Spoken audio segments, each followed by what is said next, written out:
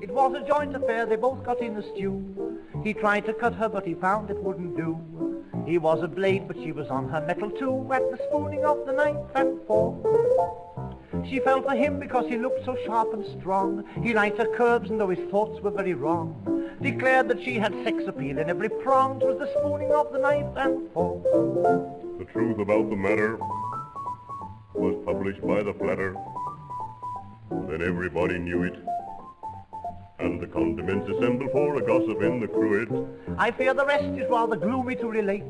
They scraped acquaintance up but had to separate, with just a cuddle on the pattern of the plate. That's the spooning of the knife and fork.